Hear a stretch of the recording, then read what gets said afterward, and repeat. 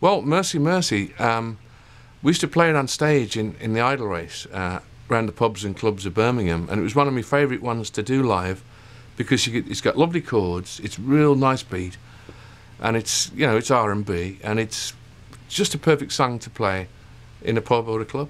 And we used to do it probably did it for a year or so, regularly every night. And so when I re-recorded it, I sort of did it like we used to do it in the idle race. It's just guitars and drums and bass. There might be a tiny little bit of piano on it, but not that you'd notice, and some background vocals.